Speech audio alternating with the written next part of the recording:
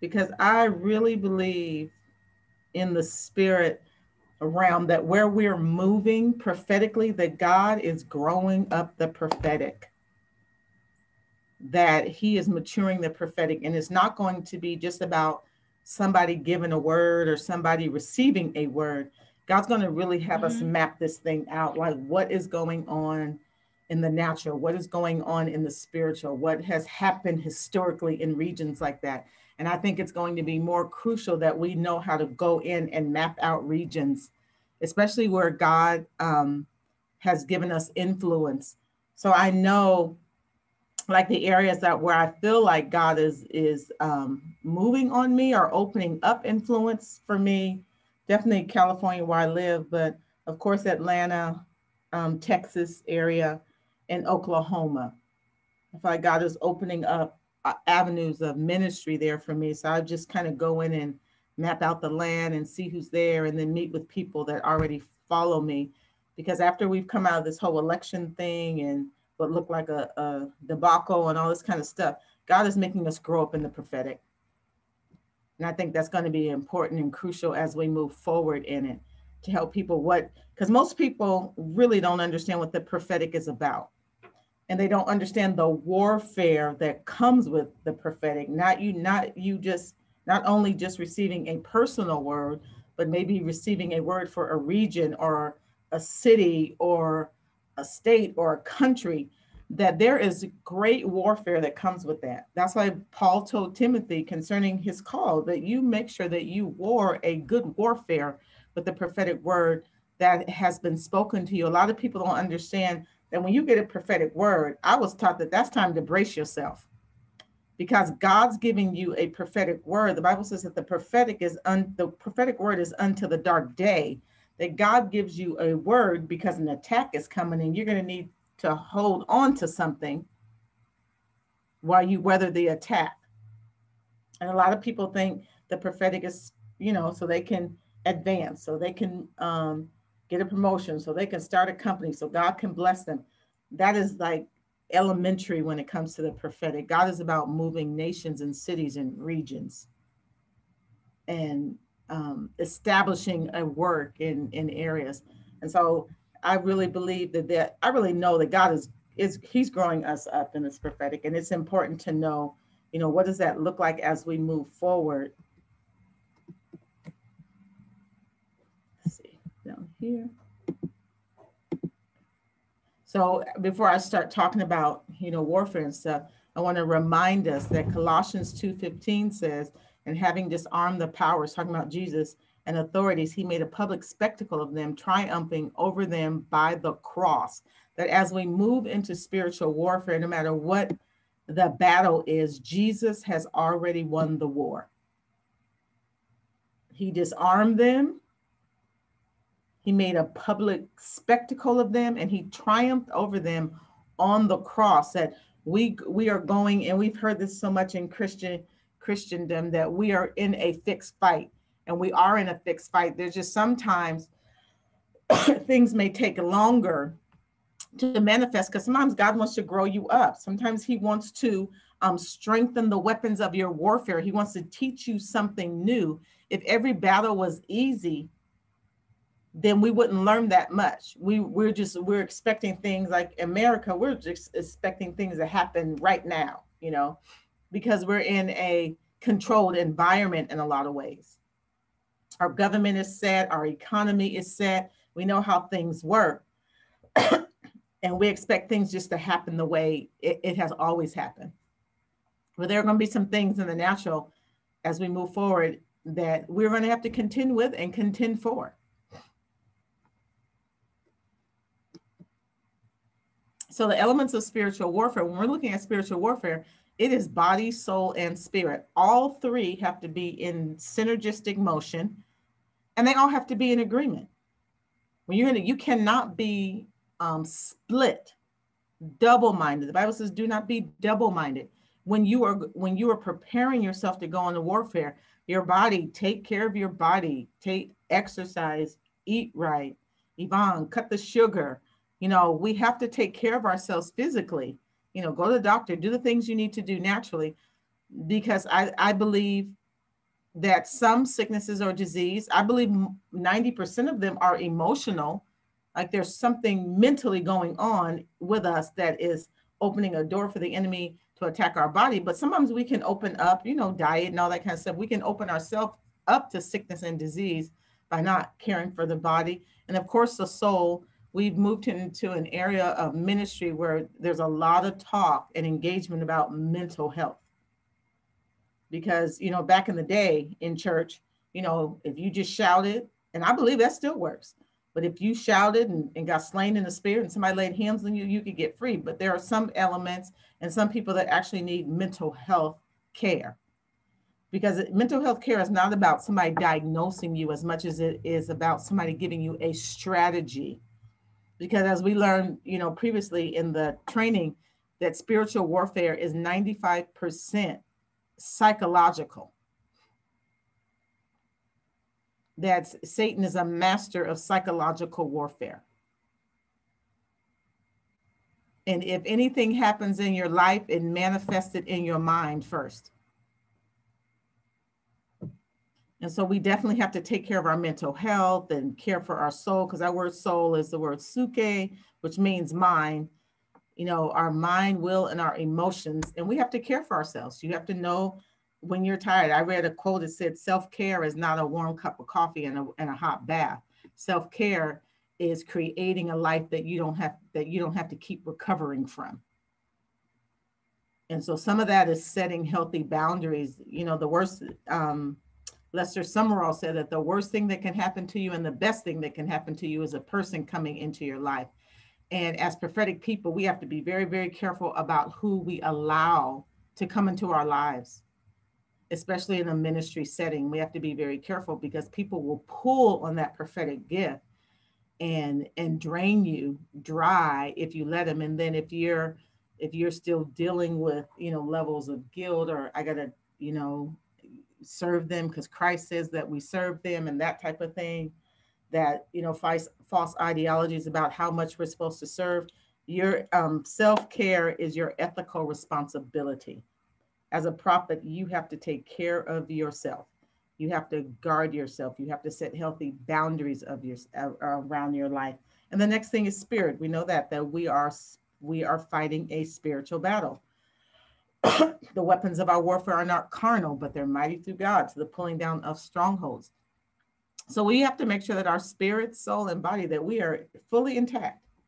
And I try to listen to the Holy Spirit about, things concerning my health. What do I need to do? Because I've already made a pact with God that I'm not dying sick. I'm dying empty. There's no place in the Bible that says we have to die sick. We die because we're finished. Like, I love the story of Smith Wigglesworth when God said, okay, Smith, it's time to go home. He's like, okay, well, let me go say bye to my friends first. He went and he said bye to his friends, sat in a chair, and his spirit left his body, and he went on to be with the Lord. We don't have to die sick and crippled.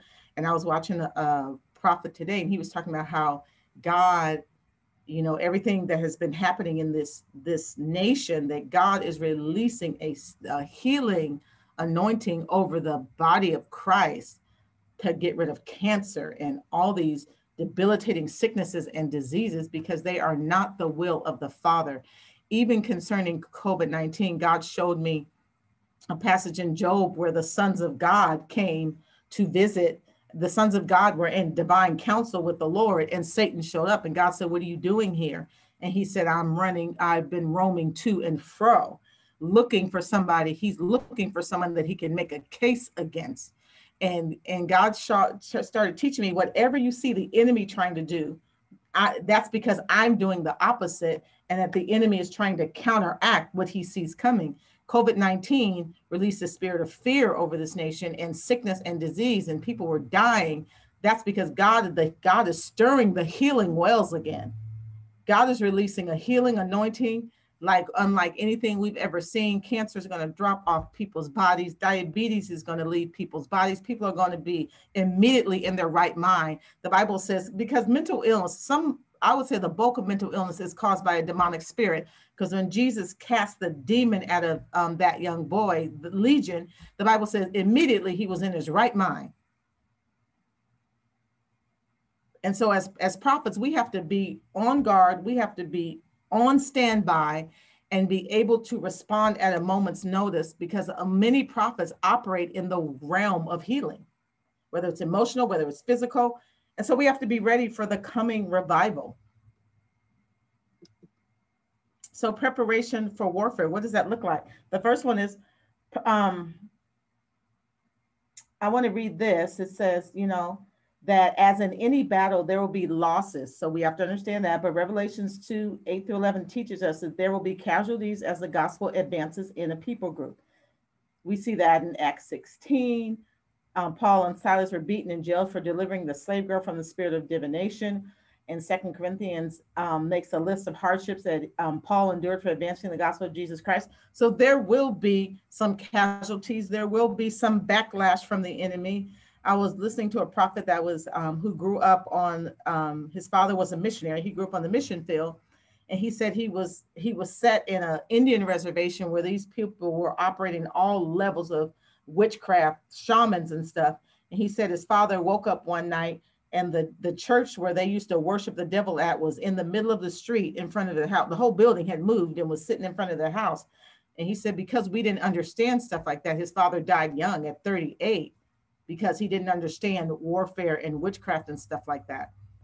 And even with the election, I tell people is that there was a lot of witchcraft happening during the election. There were witches that had, the president at the time, the president was their assignment.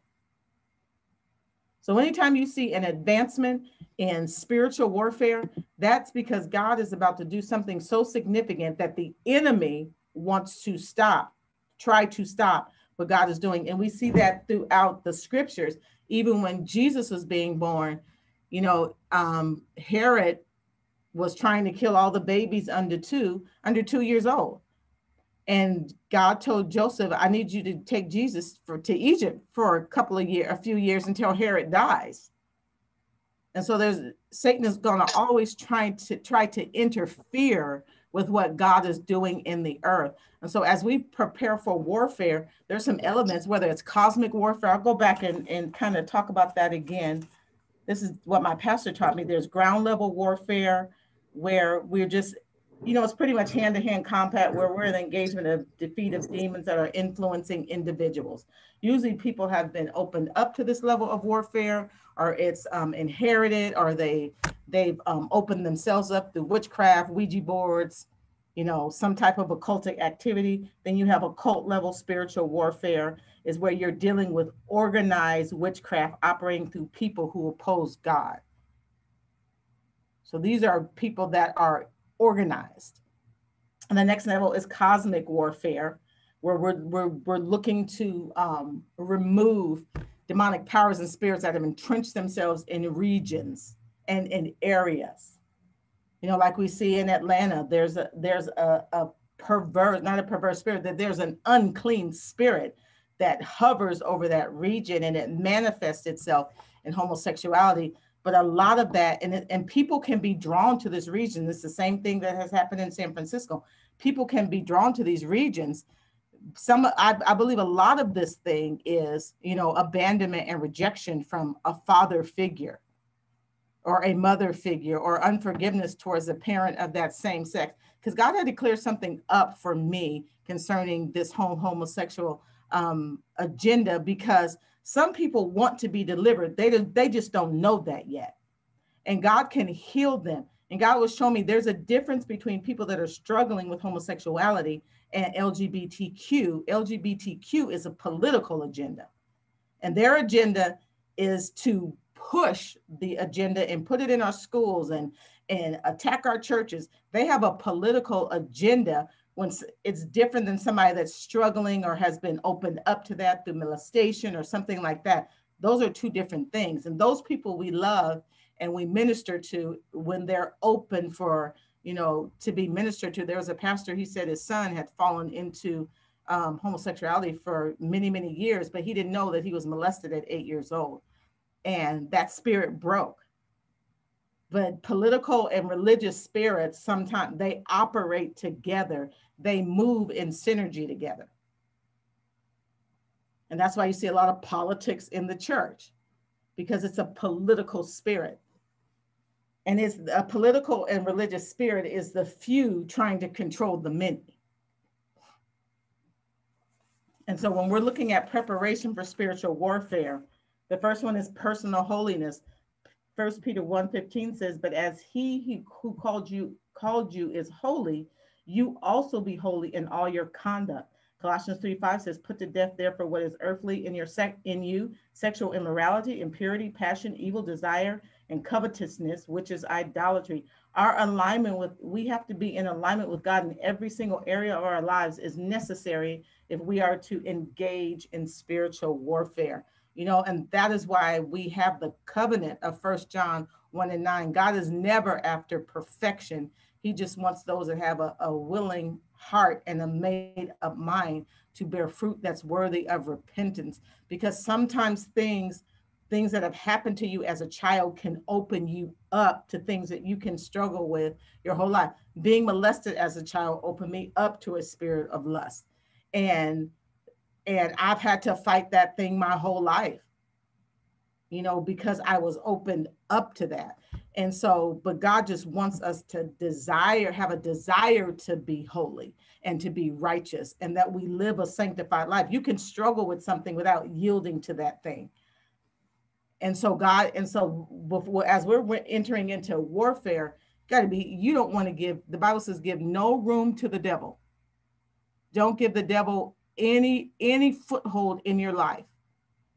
And that's why the Bible says that we should be quick to repent.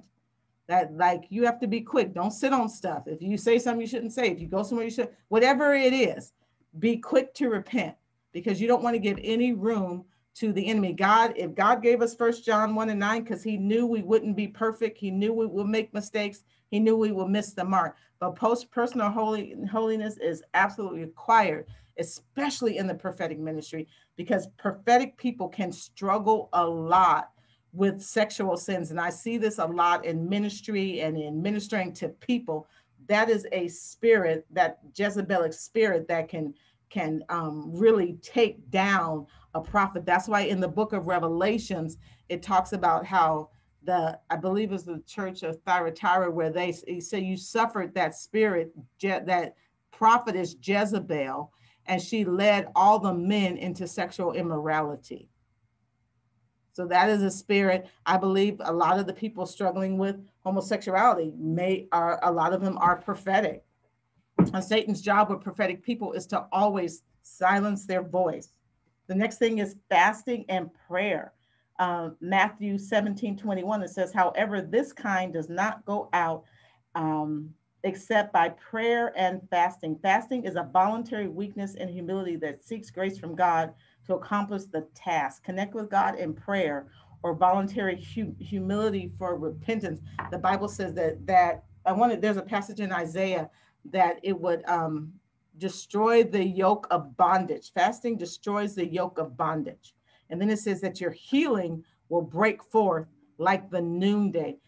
Fasting and prayer is for you to maintain a life of holiness and righteousness, to have your ears circumcised to the things of God. That is the next step for personal holiness, is living a life of fasting and prayer. And fasting can be as God calls you, or you can have a set day or whatever, but we have to stay in prayer concerning our just personal lives. I know sometimes many people in ministry, they forget about taking care of themselves, and they just want to take care of the ministry. That's why I believe we've seen a huge influx in this decade of pastors committing suicide, because they've exhausted themselves emotionally. Everybody needs a vacation. Everybody needs to take time off. So I want you to be very careful. I want you guys to be very diligent about your mental health and your quiet time and your own personal prayer. Do things that bring you pleasure, hiking, reading, watching a funny movie, whatever it is. Make sure that you do that for yourself, because it's so necessary. Because sometimes the warfare can be so heavy. Like, I know when God moved me into this space to pray for the election and all the stuff that was going on, it was such a heavy weight on me that was all I could do pretty much all day for 3 months, is pray. But I had to, when I felt that thing lifting, then I started, I like to watch, little movies and comedies and stuff on Netflix. And so I had to bring myself back to a baseline where I could do some things that were enjoyable to me, because that's so necessary for you to be effective in ministry. There was a prophet, I don't know what his name was, but it was, I heard about him in the 60s. All he would do was prophesy to people all day long. They would come to his house, stand in a line, and he would just prophesy to them, and he wore himself out, because we can't treat prophecy like it's fortune telling, or it is like you're doing a psychic reading, or somebody's reading their horoscope. That is not what prophecy is about. Prophecy is about advancing the agenda of God. And sometimes people, rather than seeking God's face for themselves, or spending or disciplining themselves in prayer and fasting, don't want to come to a prophet and get a word so they don't have to do the work themselves. But like I said, I believe God is growing the church up from that. And the prophets that God connects with churches, or sets in churches, they're really going to be used by the Lord to move the ministry forward, not just individual people. The next element of spiritual warfare preparation is prayer, praise, and worship. And so that is the fasting and prayer is horizontal. That's you preparing yourself. Prayer, praise, and worship is vertical. That is us spending time in the presence of God and getting God's mind, God's heart concerning a matter, concerning a region, concerning his what he wants to see happen in a specific area. And so we spend time in prayer and praise and worship. And I want to add to that the word of God. As a prophet, you have to know the word of God. We cannot prophesy separate and apart from God's word, because the Bible says there's nothing new under the sun. If God did it before, he'll do it again. We can find every situation and circumstance in the Bible where God moved on a person, moved on a people group, moved on a region to establish his will. And we can still see that happening today. And so we have to be students of the Bible.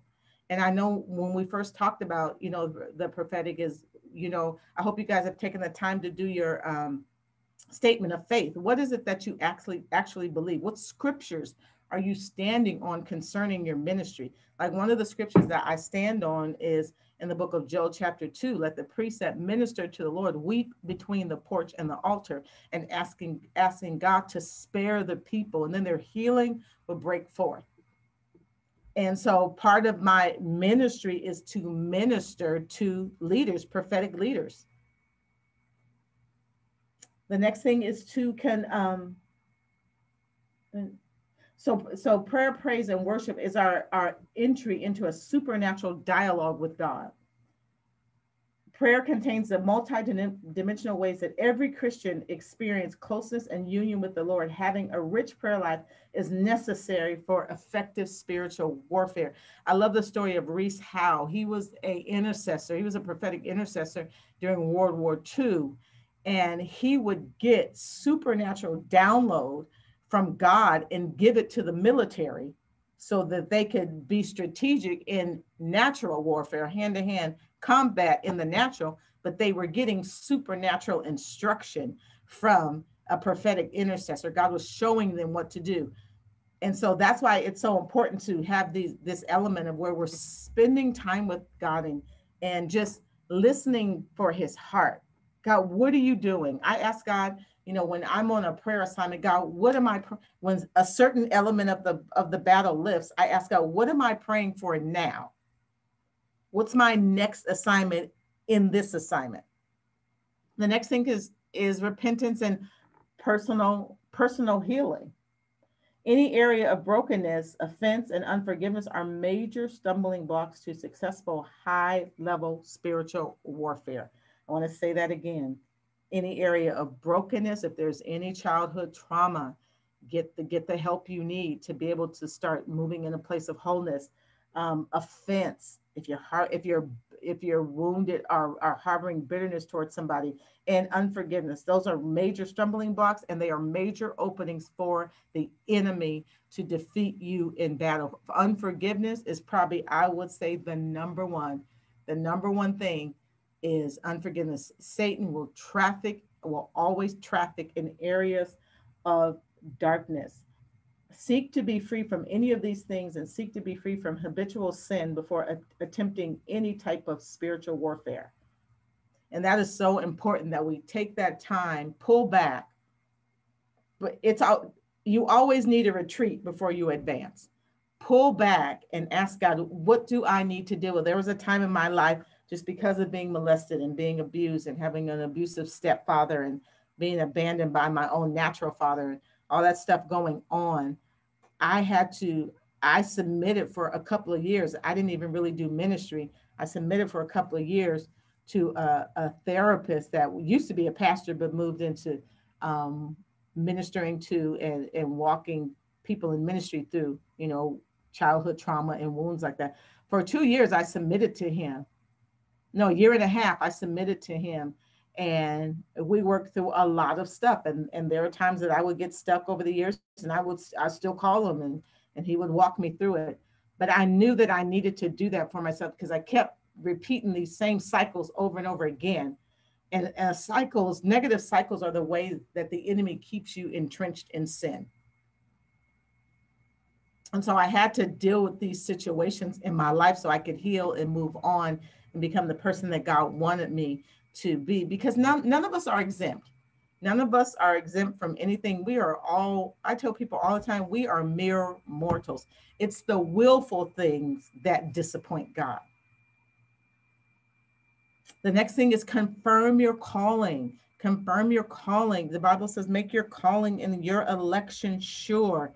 That usually when you're prophetic, God has already ministered that to you, and you see the elements and the nature of the call on your life, whether it's through dreams and visions, or you just know stuff you should know. I know when I was a child, I had deja vu like crazy.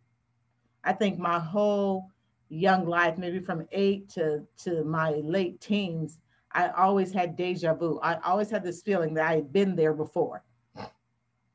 And that was my prophetic gift starting to, come alive or started activating in me. So confirm your calling. And then there are people in my life that confirm my call. Like my pastor, he told me, he said, Yvonne, I am your business card. I can vouch for your integrity. I can vouch for your holiness. I can vouch for your anointing.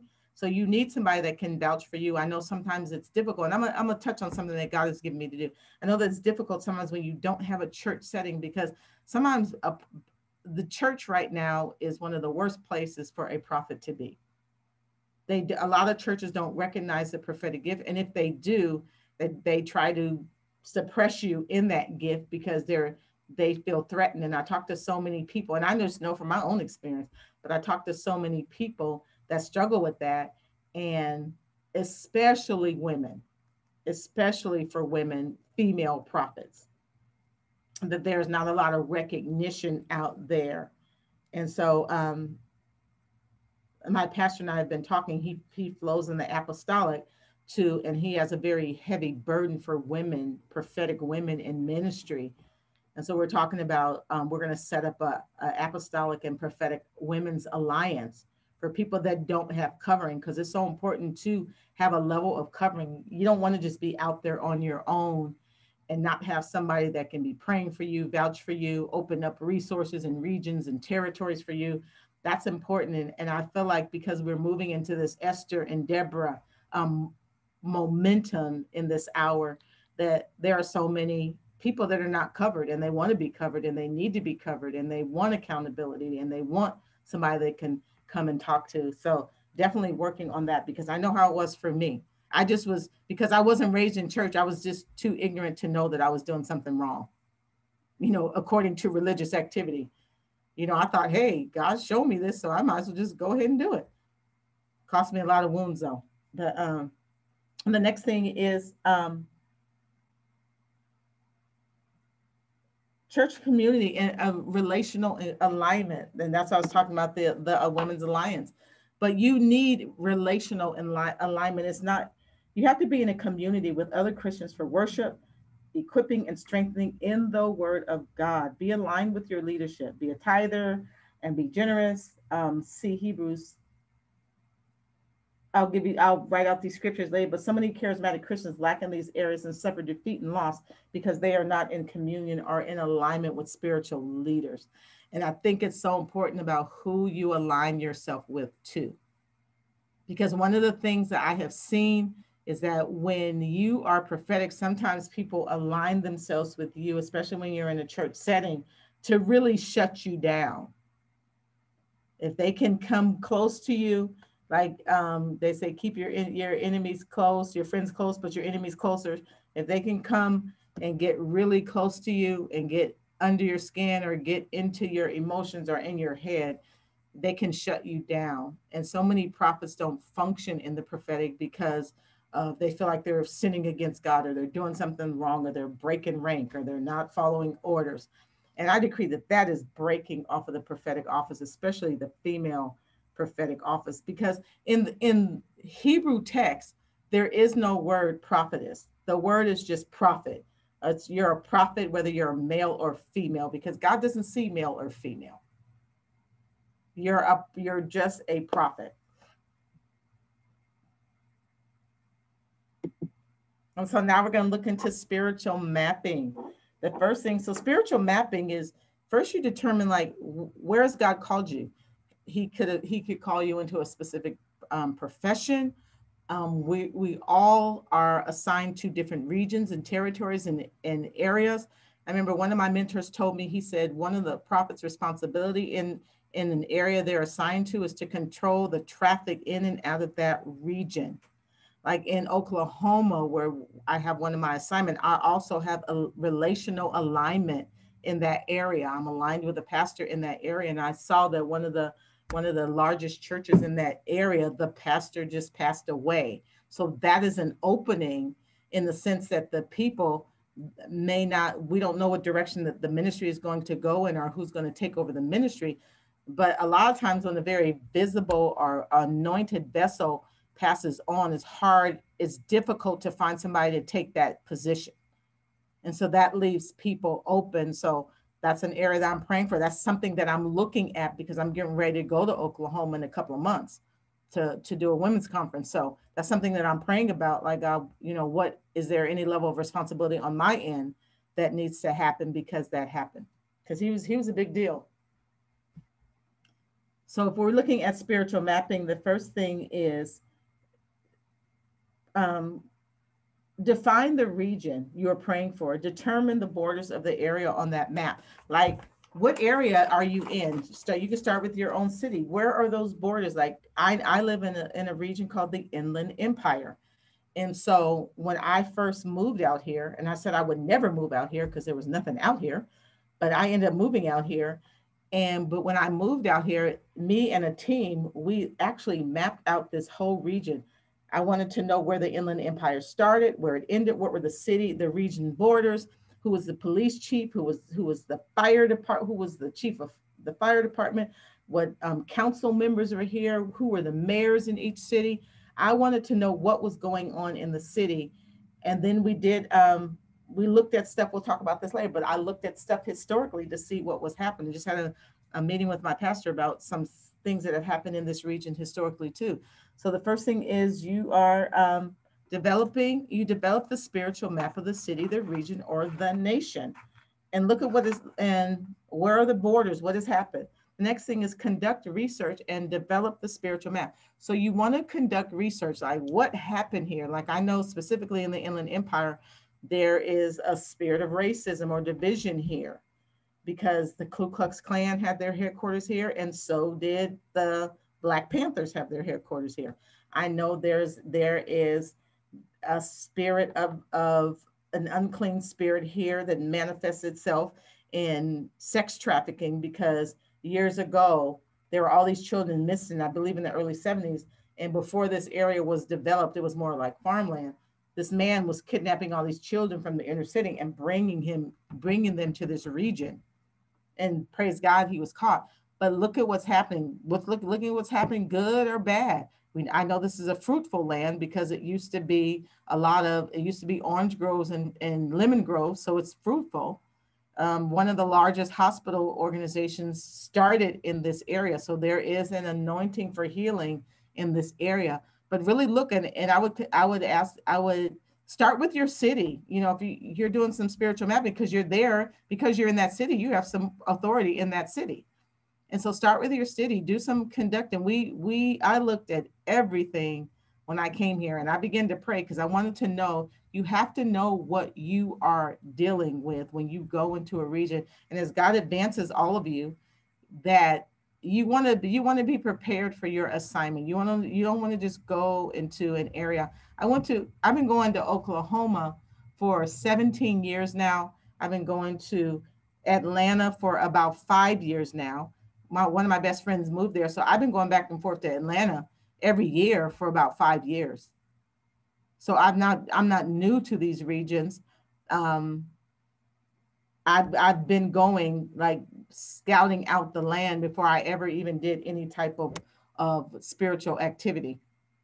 And then Texas, more so for Texas, is people that I'm connected to that live in that area that are fly out to see me, or that I counsel or coach or something like that.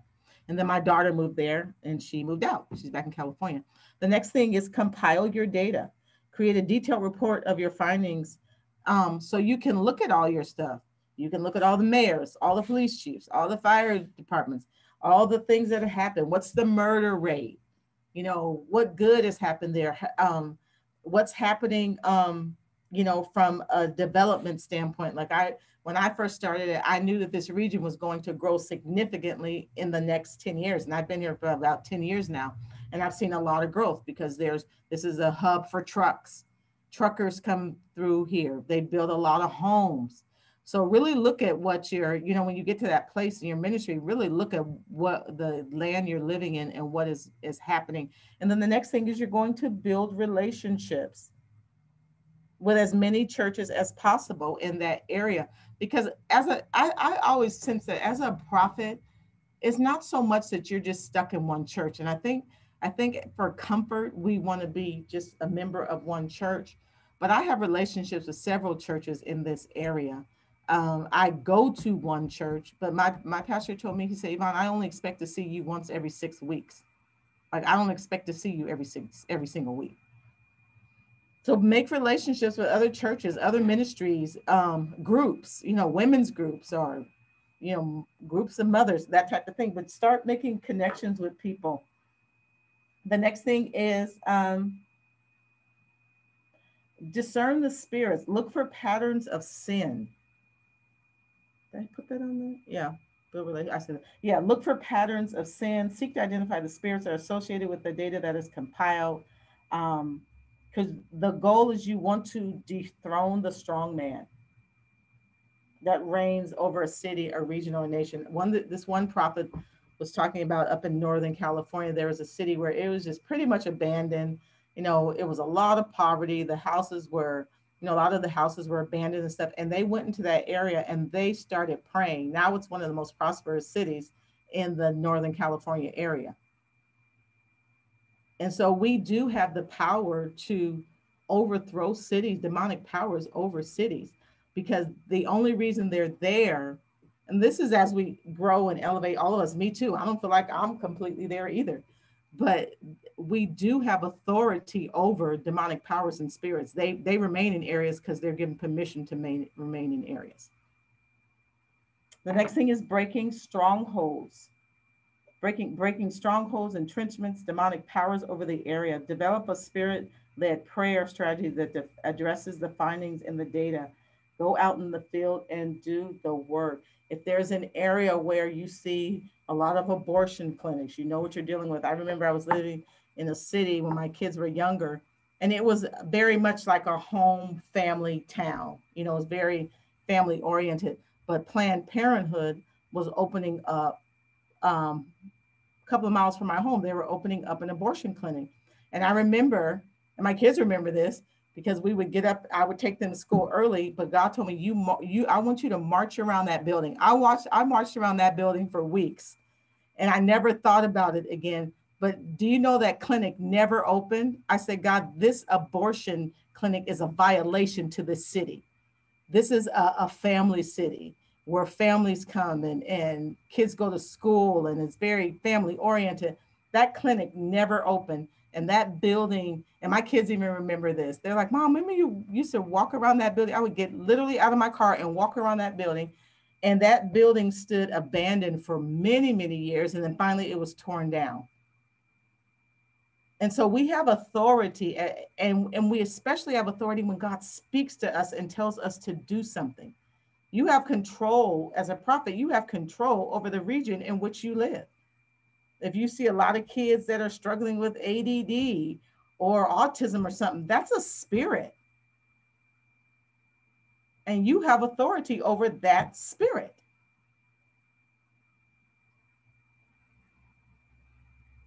You see a lot of poverty, like in LA. You see a lot of down on Skid is a place called Skid Row. It's just this 3 block, 4 block region where just all the homeless people live. They're addicted.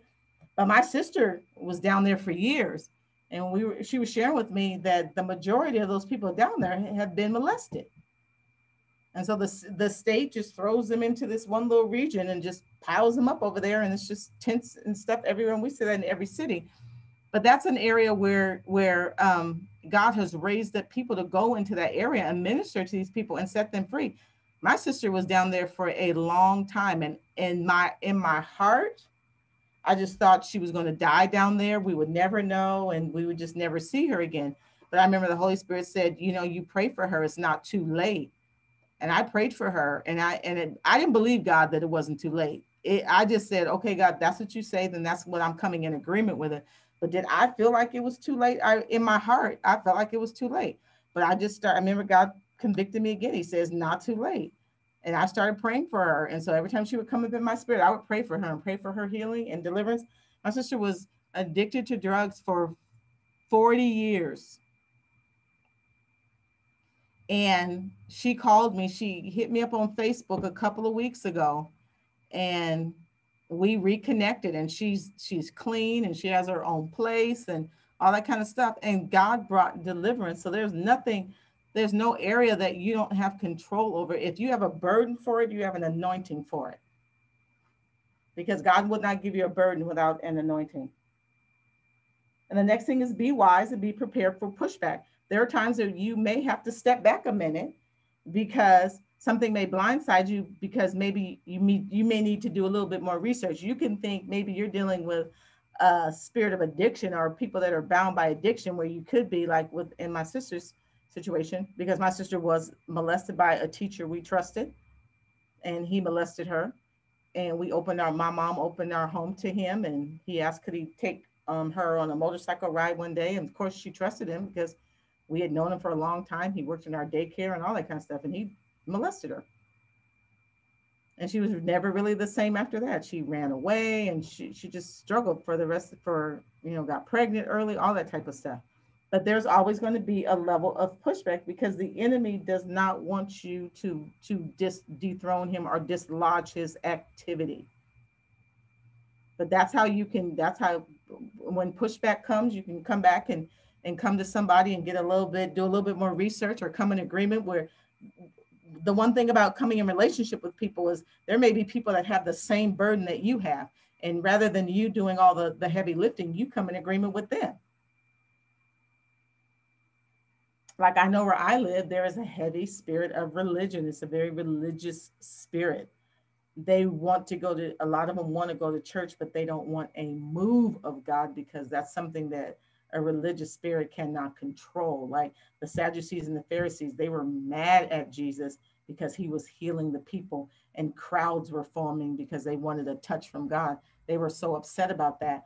In one passage where it says that Jesus went to the temple to throw over the tables, it says that the Sadducees and Pharisees, that they were what's the term they said, that they were conspiring in their hearts what they could do to Jesus.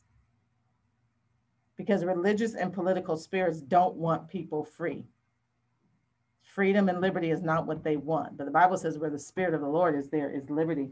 The next thing is look for discernible change. Like for me, the fact that concerning that building, that Planned Parenthood, the discernible change for me is that building never opened. It literally stopped production in midstream. It just stopped. They were working on it, and then nothing else happened after that. That was a discernible change. The last thing is, the next thing is look for, I said that. And the last thing is look to the future. Because sometimes you can be working on a situation where you have already been delivered. Like after I walked around that building for those weeks, never thought about it again. I had been released from that assignment, and the work in the spirit had already been done, and it was just shut down, and it never happened. And so look to the future. So now there's like a fruit store there or something. And I think, yeah, that is the last slide. Yes, ma'am. So any questions?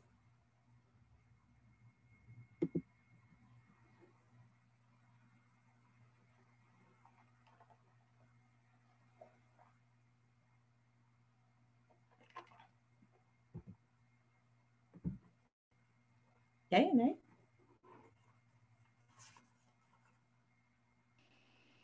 Hello. Hi, Kim. How are you? Hi. How are you Good. doing? Sorry, I missed you in Atlanta. Yeah, my brother and his wife came in out of town Oh, for well, my. I'll be back. I would love to connect with you. Yes, yes. I'm so sorry. So Oh, no, no my worries. You don't got to be sorry. I have a couple of questions. Mm-hmm. Number one of the things I keep, and I'm in a point where I'm getting a lot of messages, Mm-hmm. but I don't know what to make of it. I don't You know mean how to like argue. messages to preach?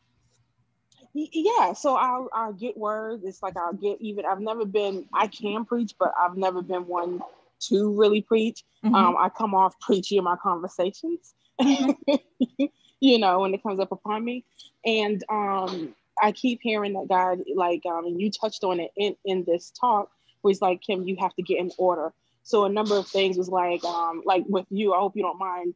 I don't have a church home, so I'm tithing into your ministry Mm-hmm. because he's Yeah, I like, well, appreciate that. you got to get in order. So I'm like, okay, what does that necessarily mean? What is that required of a prophet? That's not, I'm not the most. God's still working on some of my fleshly ways because All I'm of still us, girl. growing. All of us. No, we are mere mortals, and we will. God says that we will be perfect when mortality takes on immortality. So none of us are perfect. You know, I just learned that in my imperfection, keep moving forward. I don't allow guilt or condemnation to overtake me. Yeah, You know, because yeah, we are human beings, people,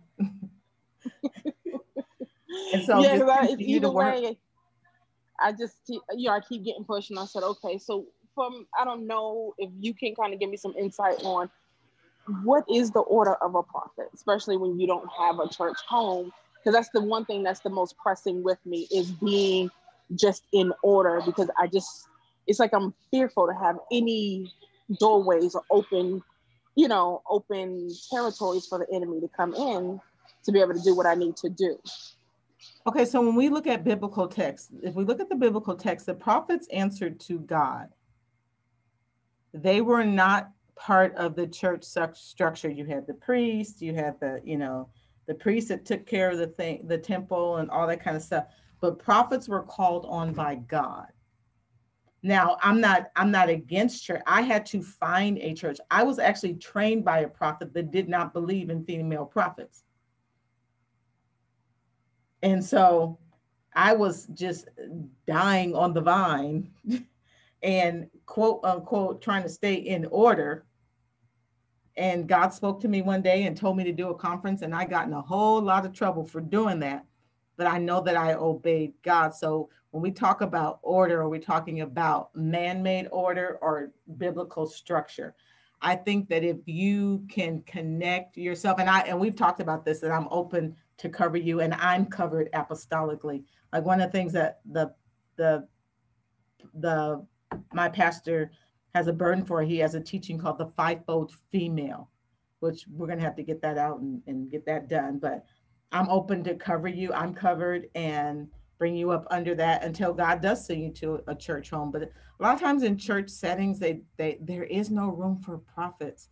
Even I remember being in a church where they knew I was a prophet. I was the house prophet. But the moment the pastor started doing something wrong, they didn't want me there anymore. He said, I'll never have another prophet in this church. So, I think it's a hit or miss when it comes to church. And I was talking to some people down in Atlanta, and they said there's not a lot of room for prophetic ministry in that area. And so I don't know how true that is. That was their perception, is that is how they felt. And so I think for you, being in order is being, if we say order, quote unquote order, is finding somebody you can be accountable to. And the other thing about the messages that God gives you, start a podcast. Okay. Yeah, and I would say with whoever says that, because I was going to ask you, do you know of anyone in Atlanta? Because that is a very true statement. There is not, it's not accepted. It's frowned upon. Wow. My last bishop, when I was I've had a bishop, an apostle. I've usually sat up underneath prophets, and I've come to find that usually I'm either used or muzzled quickly. My bishop, I knew I operated. I just thought I had strong discernment, or I just could get a word. But one day he was very somber, just very open. He was in kind of a weak moment. He looked up at me and he says, Kimberly, do you know who the true prophet of this house is? Mm. And I was like, well, you, Bishop, whatever. And he looked at me, he says, no, actually, it's you. Mm. And that was one of the first times I actually got like that kind of outspoken confirmation from someone else. I've heard it in my family, but it's different when it comes from outside. And then I sat under an apostle. And then the last person that I was under, that's how I ended up finding you through Miss Gloria, because the last person, she ran me ragged, and she was a prophet. I mean, and this, very mature in it. And it kind of just gave me a very bitter taste. And what to do in Atlanta, it's just not, they either very covetous, or it's a particular type of prophecy that goes on in this region. It's not how God dealt with me. And I don't know any other word of saying it, but I'm more of a Deborah's, like doom or gloom. Like I come and I bring warning. That's what I get. It's like death is coming, destruction is coming. This is what we have to do. Repent. I don't do a lot of that other stuff that they do. So usually that was frowned upon because it's never nothing really cozy. Yeah. But that's how God deals with you. That's how he deals with you. But I do believe that there is a people, and we can talk about that offline. Okay. Like with my pastor, I run stuff by him. If I feel like, hey, God's showing me this, I kind of run stuff by him. What does it look like? I try to write my stuff down and date it and want to be better than that. Like when God really shows me stuff, I'm more of a like I was sharing with my pastor today, I'm more like a Peter, that I will cut off your ear before I ask questions, that Right. type of thing. So I tend to be a very like what the Bible calls exhortive, move you to action, like this needs to stop, and we need to do this. That's tend to be how I move to in a public setting, in a preaching arena, to urge people to action. And that is kind of frowned upon because people have gotten so used to, like God was showing me this morning, that people just want to be pregnant, but they don't want the responsibility of managing a relationship. They want to get a good word from God, and this is going to happen, and this is going, but they don't want the responsibility of what needs to change in your life in order for that thing to happen. It's like a drive-by. They want drive-by prophecy. Okay. And my last question is this, and it's funny you had touched on it, and being you had come to Atlanta, I wanted to talk to you about it more privately. But Yeah, we can my talk back, offline. okay. You have my yeah. Just we can you can just text me your number and we can chat. Okay. Hmm. Okay. Okay. Then But I'm that's going what to I'll be do. coming back to Atlanta too because I am feeling a pull there, so I'm going to be coming back. There's about 5 women there right now that we can meet, and my best friend lives there too, so we can find some place to meet and just really, see what God does. I believe He's going to do something significant. Amen. Yeah. Amen. Hi, Miss Katrina. Hi, I was going to ask Kimberly. Kimberly, What city do you live in Atlanta in Georgia? The heart. I'm right in Atlanta, like right in the dab smack in the middle of Atlanta. Because I was going to say Hmm. I know somebody way out in Snellville, but that's way too far. Yeah. When you say in the heart, what street? You Like, you in Atlanta. Oh, you off of what's part by Lithonia or by the airport? Where are you at? Oh no, no, no. Let me give you a middle point. Let's just say I'm from the aquarium to the Georgia Dome okay. to the Oh, underground. I'm literally in the middle of all that. So I'm off of okay. Boulevard in Yeah. Peachtree, so to speak. Oh, yeah, I was So at the Coca-Cola Museum. You right in there. mhm. Yeah, I was right there. Yeah, Okay. I have a loft down in it. We call it Cabbage Town, but it's Atlanta. Oh, Oh, I oh, like I know where that. you are. That's I know cool. exactly where you're at. Yeah. Yvonne, are you going to be coming doing anything in Texas? I need to, right? Yeah, you know what? We just wait. Yeah, let's. I Let's see. talk about that offline. I Yeah, do. yeah. Yeah, because I have a conference coming up at the end of February, and like 10 people are coming in from Texas. Um. Okay, so the conference in April. That's in Oklahoma. Yeah, the conference. So I'm doing a conference called Deborah and Esther Rising. And so February here in Inland Empire, and then April in Oklahoma. Okay. Do you have people coming from Texas in April to Oklahoma? I need to Yeah. probably a 4 hour drive. I think. How about you? Yeah, I do. Okay. You know, one of the speakers coming in. So yeah. Okay. Yeah. So exciting. Okay, so when can I talk to you offline? Oh, we can talk tomorrow. Just Okay. um message me your number because I feel like I need to find a place to just meet or grab a little Okay. room or something. We'll find something. I'm not too fancy, but I do believe that I just feel like that we all have to make sure that we fulfill the call of God on our lives. No, Yeah. that's important that we make sure that we're doing what we were sent here to do. Yeah. And that's And just important. FYI, I can host if it's like 5 to 10 people. I can host in my loft Okay, because I let's have talk a about that. whole yeah. So you don't have to worry about getting a. I know it's hard in COVID trying to get something, so Mm-hmm. I can definitely host. Okay. But I am definitely going to do that prophetic woman's alliance. Like that's a definite. Like I'm gonna spend the rest of February just like kind of, retweaking what I do and tightening up some of the things I've done. It's taken me about 5 years to get to this place, honestly. And but definitely know that there's such a need for that. And when I say that that's going to be an alliance, like we will meet like once a week, and my pastor who's apostolic, so I'm under like the same covering as it's called HIM. So with James Gall, Chuck Pierce, all those people. That's kind of the flow that we're in. It's new for me, but that's the flow that we're in. So he's very, very well versed in the Word of God. I met him supernaturally.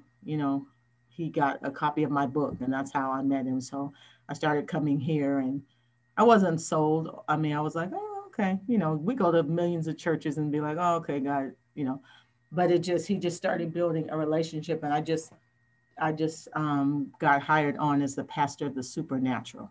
So I will be managing all the healing ministries that are in this church. So he's a really good guy, loves women, cares about women in ministry, you know, very well versed, finishing up his doctorate degree. So, and he has a heart, such a heart for women, which you don't find that a lot. And so he would be doing some of the teaching and some of the training and stuff like that too. I think that's important. So yeah, we're gonna work all this stuff out. It's exciting.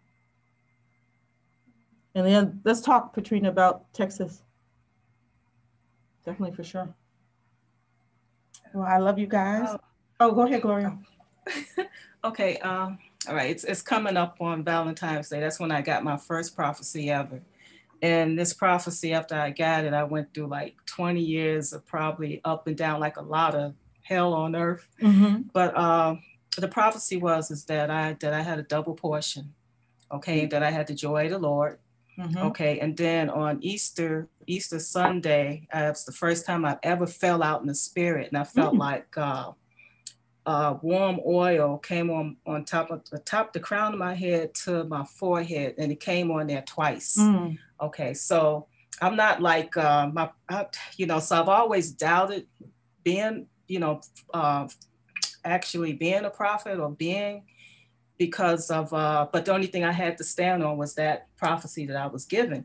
But my dominant gifts are discernment, healing, and word of knowledge. Praise God. So when I say that, I could be standing next to a person and I feel like I'm having a heart attack, and it took me years to realize that it wasn't me feeling what I was feeling. Absolutely. And I would call that person up and I would ask them, do you have problems with your heart? And this will be somebody I've never met before. I was at a conference in Orlando like 2 years ago. I mean, me and this young lady stood out there to 2 o'clock in the morning talking, and I felt like I was dying. And so the next week I called and I asked her, and she began to tell me about all of the operations she was having and all of the things that were going on with her body, and it was all about her heart. So, and then the healings, I've got so many, it's been so many miraculous healings that I've actually done in the church, outside. And I'm always shocked because I'm like, because I know it's not me. So I'm just saying so I'm not the type of prophet where I can just, well, I'm not a fortune teller prophet. Right. And I'm not saying anybody else is, but that's not. So would that be in the same group as a prophet? Absolutely. I mean, based on the prophecy and how my giftings work that God has given me with. Okay. Yeah, because I see prophets operate heavily in healing ministries, words of wisdom, words of knowledge. True prophecy is really a foretelling of something, a future event, but very heavily in words of wisdom, words of knowledge. Break open the wisdom of God to people. Move people in the direction of purpose and destiny. Like I remember being at in a Bath and Body Works, and there was a young girl there, and I asked her, I said, God told me to ask her what was her dream. And she said, I want to be a police officer. I said, well, God said, follow your dream. And she just started weeping. So moving people in the direction of destiny and stuff like that. Because we have to remember that in the Old Testament, the saints they weren't saints. In the Old Testament, the people of God did not have the Holy Spirit. In New Testament prophetics, edification, exhortation, and comfort, people are filled with the Holy Spirit. So a lot of times we bring confirmation more than we bring information to a person. So that's the difference of being in the New Testament, that we are an extension of Christ's ministry like we all are, but more revelatory. Prophets operate under the realm of revelation. So absolutely.